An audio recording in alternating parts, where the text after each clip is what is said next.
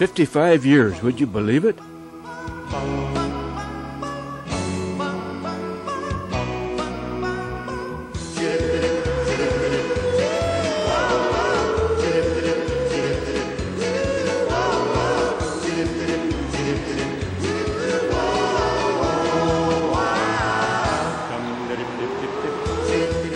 Some of us started out with a tour of the new Anamosa library organized by Gloria Ford. I'm sorry I didn't take any shots inside, but it will be quite a facility that Anamosa will be proud of. It was a good place to kick things off with a little group picture. He's going to get a picture of the sign and he might get your head. Well, we're down here, John, not up there. Let's get up here. Bud. Okay, just a minute. Call him Melvin. Get up here, Melvin. Melvin, get up here. There we go. Okay, Melvin's there. John doesn't get It's his movie. Scotty did a great job of organizing a tour of the old school. It was the first time several of us had been back inside, and it brought back some old memories. Everything seemed smaller than we remembered, but we found that the auditorium really had been reduced. Once in 72 and then once in about 85. We can go in this way. I don't know if it'll look the same to you or not. In the early 70s, these were all just wooden chairs, but they are still the original chair. We put on cushions and fabric. And then, like I say, about the mid-80s, I think it was, they actually brought the walls in, creating these little passages from the back to the front. Hey, that hallway sure isn't as long as it used to be. There's Mr. Thompson's office, yeah. That's Kendra's office, sir. Well, that's the vocal music. The band is in this new building in front. Oh, I see. Well, the band was on the stage. That's right. They've been into something really bad. I don't think they're going to open that one. They think they are. I don't think they are either. Yeah. Yeah. Right along in there somewhere. Is that where it is? Yeah. But there's See, this used to be. Where'd she go? This used to be 2 rooms. There was a wall here, but I think it was the old kitchen. Know the answer to those social studies questions? Miss Kavanaugh has them on the board. Oh, do you remember? Every morning. That way. I remember my favorite scene. What is this, Rick? It's just shelves, books, and they're covering up the paint, right? yeah, for cleaning. Yeah. That's right, and business law was over here. Now, that sloped down this way. Now, doesn't that slope that way? The next one down, no, that's the only one that shows. I was telling someone that sloped, if we took those steps, you did go up this slope and then up another slope. So I'm wrong there.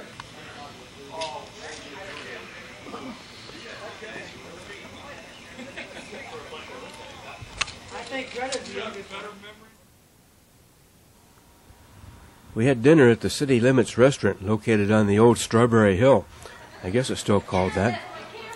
We drafted Greta to be our master of ceremonies.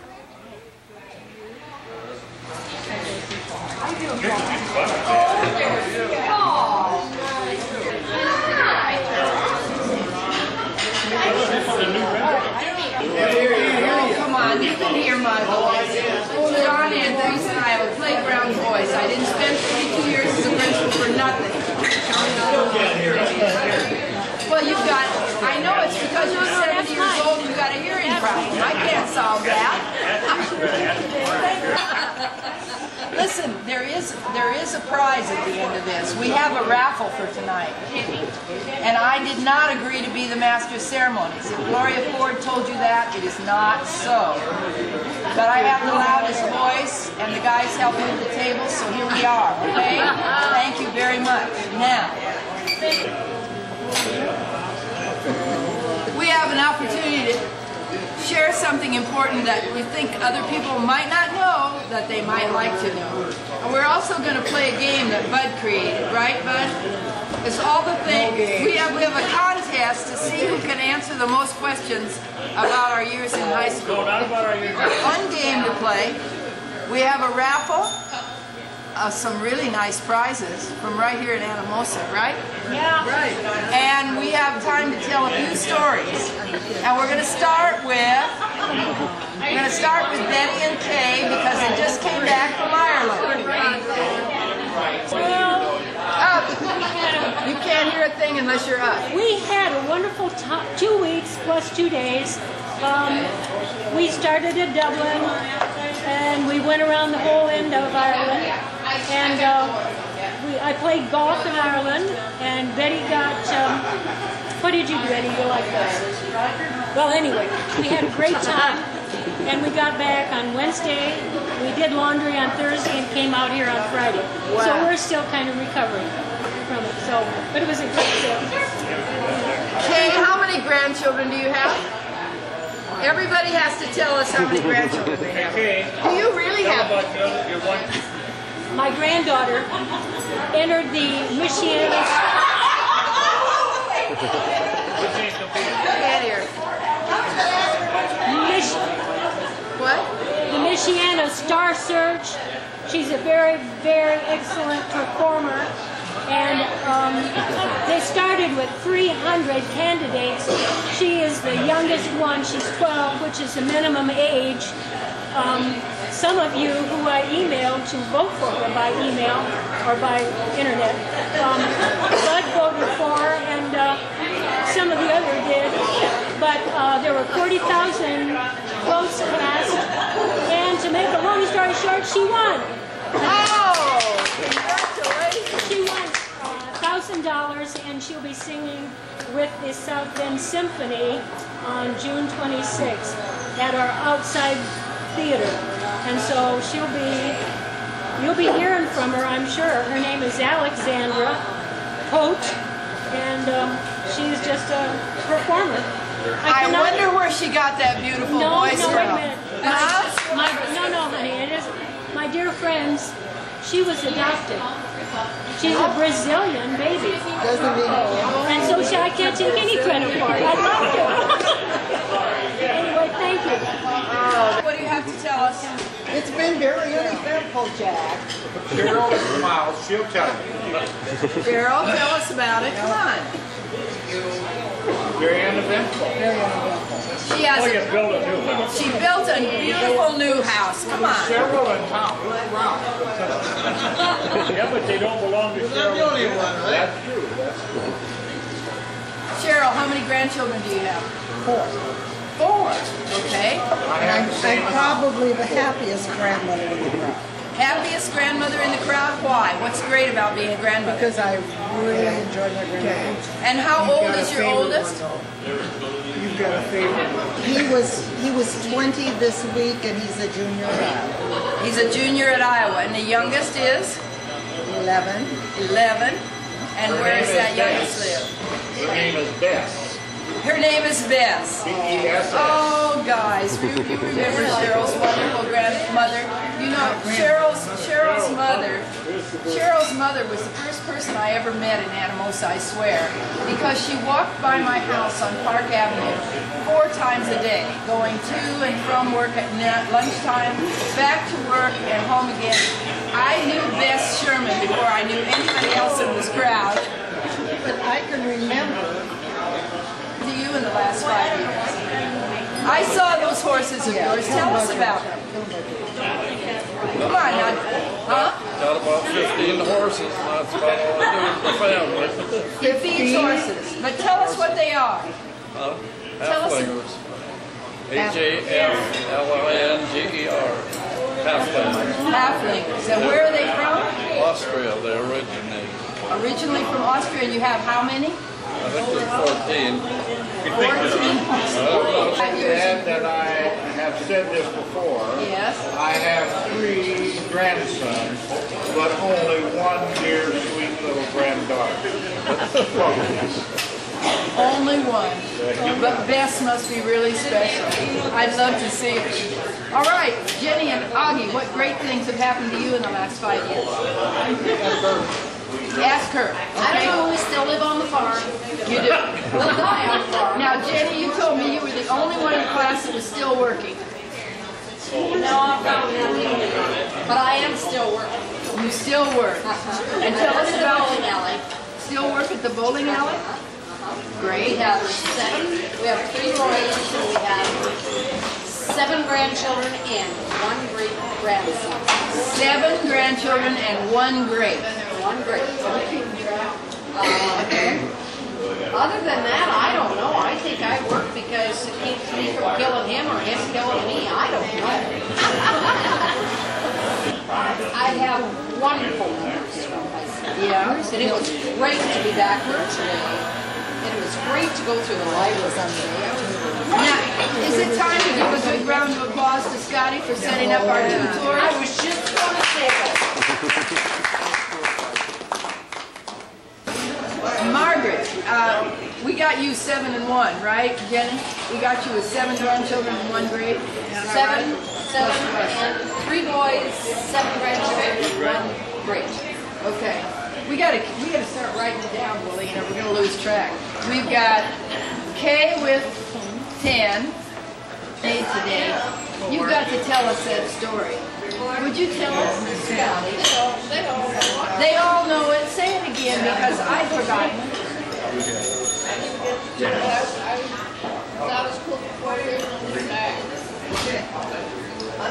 She was out of school for 4 years and came back when she was 18 to graduate with our class, and then they moved her up so she could graduate with us because she was way the smartest in the class. Yes. The rest of us, She did 3 years. she did it in 3 years, and she did it with honors. Can you believe that? How many grandchildren? Margaret, how many? 5 what? 5 grandchildren. And how many? No grades. Do you have a picture? No grades. Well, we have 6 grandchildren right now, expecting another one at the end of the month. Right. My boys were all over when they started having their kids. Yeah. And we're still living on the farm. And I still work too. I work for Regency Homes. I'm a jack of all trades and master of none. I don't believe But it. we also have a little sad news. Our 12-year-old granddaughter was diagnosed with a rare form of cancer in February. She's currently taking chemo and radiation. Oh, So we're it's just in sorry. the hands of the good Lord. And where does she live, She John? lives in Bednar. Her dad's a pharmacist, and her mother had cancer 4.5 years ago. She's a cancer survivor. And the kind she's got very rare. There's only about 250 cases of it in the United States a year. The doctor that they had said especially kind of probably 1 out of me. And she's taking everything down to the University Hospital. We have nothing but credit for the University Hospital. We're doing wonderful things down there. But like I said, it's in the hands of the Lord. Well, thank you for And then we had sharing. our first twins a year ago. The youngest boy around in Lakeland Park, Ben and Luke. 2 boys, Ben and Luke. Oh, what wonderful names. Would you like to tell us something about you, Frank O'Brien, that we don't know? Well, nothing much changed. We have, my son has 4 boys Okay. in high school. And I have a daughter that has 1. The other daughter has not married. I have 5 grandchildren. And everything is just going along fine. We're just happy. And do you live here in town, Frank? I live in Marshall. Marshalltown. Okay. We're so There for 33 years. Galen, tell us about you. Well, I've got 7 grandchildren, 7 grandchildren for me. 2 boys, the last 2, I've got 5 girls. Still working the business, but not too hard. You still run the RV business? Family owned business. It's our 44th year going on 45. Actually, 12 employees. Pretty small potatoes out there. But, go at it. No, that's That's an important contribution to the community. No great-grandchildren. 7 grandchildren, but no greats. You tell us about you. You're a success. Do you know what his wife said at the dinner table tonight? I'm going to tell you a secret, okay? His wife says he's never made a bed, never done a dish, never dusted, never done the laundry. This is a man who has had a, how many years caretaker? 34-year caretaker. Hey, Jimmy, how'd you pull that off, huh?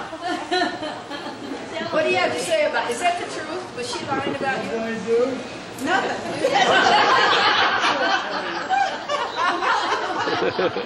She tells me nothing. You did nothing.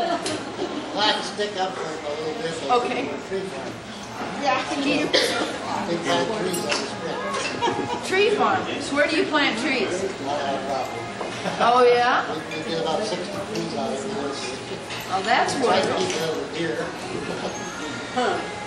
Jimmy, what did you enjoy about the trip to the high school today? Is there anything about that that was fun? He didn't hear you. He can't hear.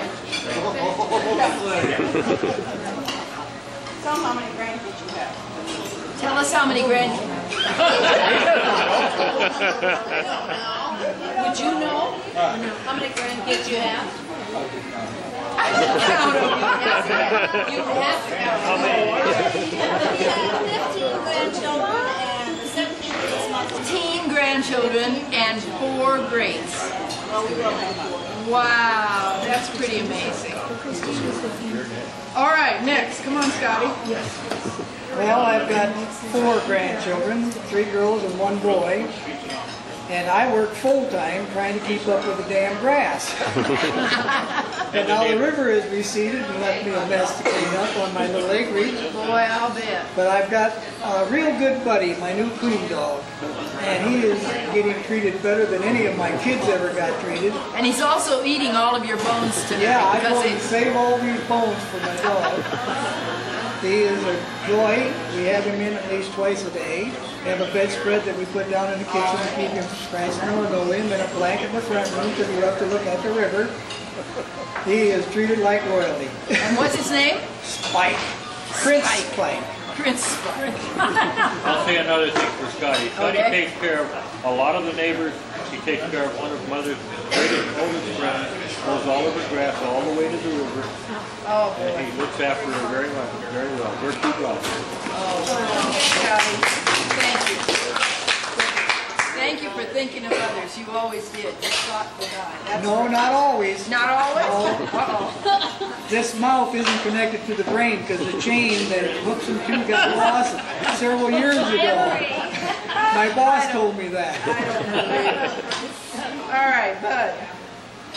What do you have to tell I us? have 4 grandchildren.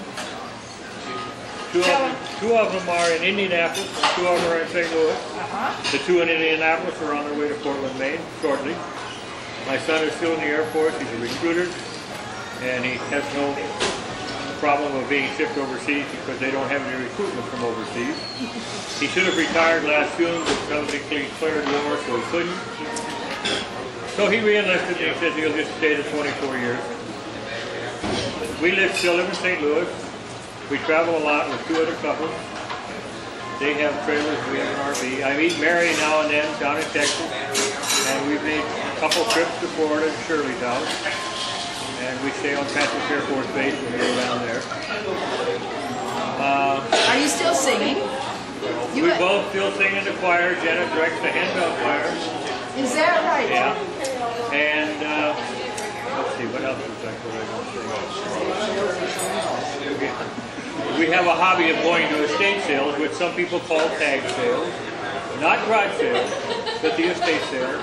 And we still do stained glass as a hobby. And we stay quite busy. We both bowl, we both play golf. And we have a little dog. We adopted a dog from adoption agency last fall. She's 6 years old and does real well. She likes to travel. She's out in the RV now. Yeah, it was very thoughtful of you to adopt a dog. We still live You gotta talk with her. We still live north of Anamosa. We have 11 grandchildren. She has 11 grandchildren. 11? They all live within 15 miles. Yeah. Great. Can you imagine? Grandkids in Spain. Oh, they have 2 grandchildren in Spain, part of the Anamosa High School trip. You know, the kids who were taking French and Spanish signed up for 2 weeks in Europe, and they got to spend a week in Spain and a week in France. And your granddaughter just sent an email home, is that right? And where was she? They also wrestle. Is he going to be the Missouri State heavyweight wrestling champion next year? I don't think he'll be a heavyweight. He's the next class down. But he could be the Missouri State wrestling I champion? doubt it. He might be. He got most improved wrestler this year. Is that right? Now you and I have something in common. We both wrestle? My grandson got the most improved wrestler at the Madras High School team this year too. Okay. Good. John Sanner has something really, really exciting to share with us. In December 2001, we had a lifetime experience. We got a call about 7 o'clock one morning. It was our niece, Sarah, from Boulder, Colorado. Her husband, Carl Wyman, had just been notified he was going to get a Nobel Prize in physics. So Marilyn and I, along with our son and daughter, went to Stockholm for the ceremony. Here we are with our daughter, Linda, and here's our son, Steve, with Sarah and Carl. This is another niece, Sandy, and her husband, Robert Graves. We're all spiffed up, ready to go to the ceremony. Tickets were limited, so the rest of the family had to watch on TV. And we all watched the big banquet on TV after the ceremony. Sarah and Carl did manage to get us invitations to a couple of less formal receptions before the ceremony. Each one of the Nobel Prize winners has to give a lecture, and we had reserved seats for those. It was the 100th anniversary of the Nobel Prize, so we rubbed elbows with 166 previous Nobel winners. We also did some sightseeing, both on our own and with the Nobel laureates. It wasn't a very long trip, but it was probably the most memorable one we'll ever have. I won't be able to say anything as good as that.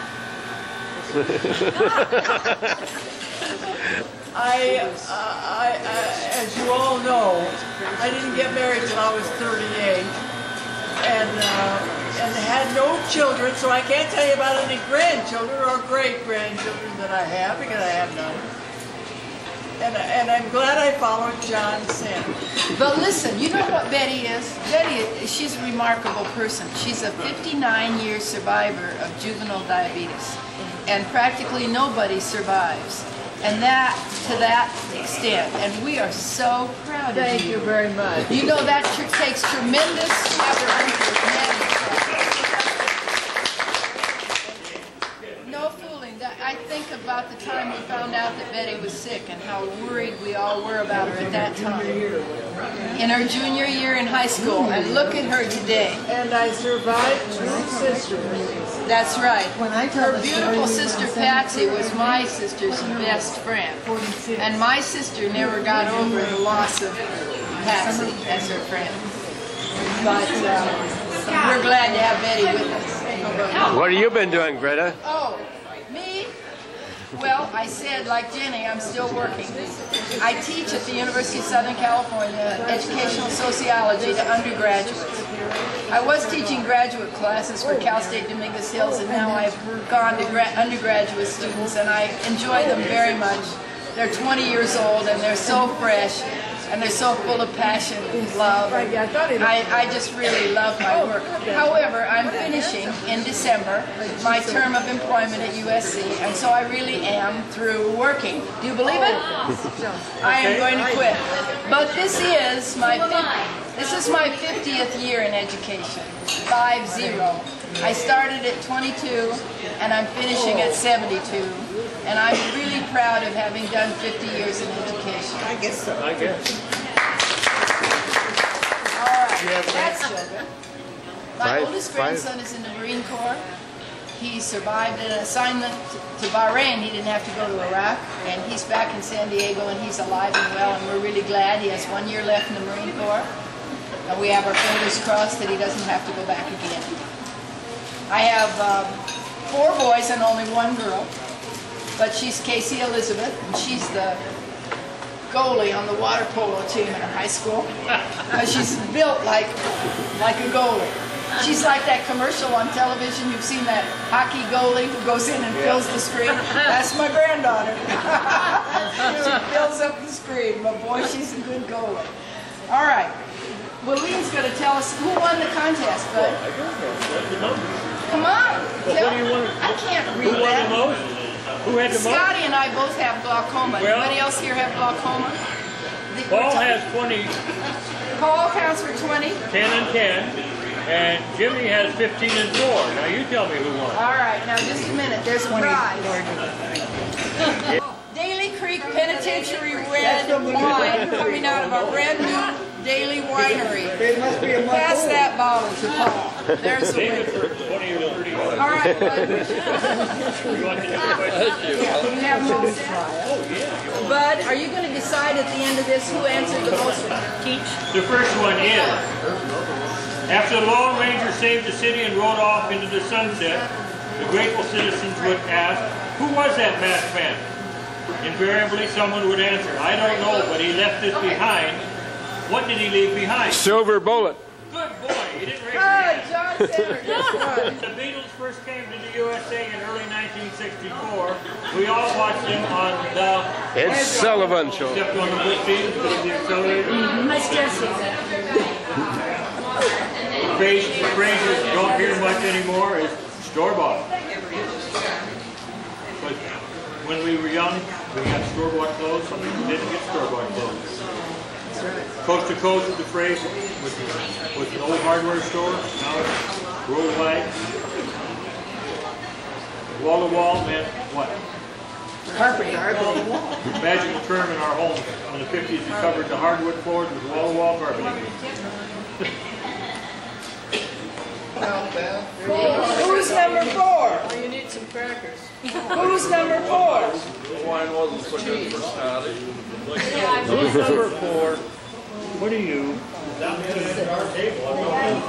4. Galen, number 4. Another bottle of penitentiary wine. Penitentiary. All right. Next. Well, here, you can have this one.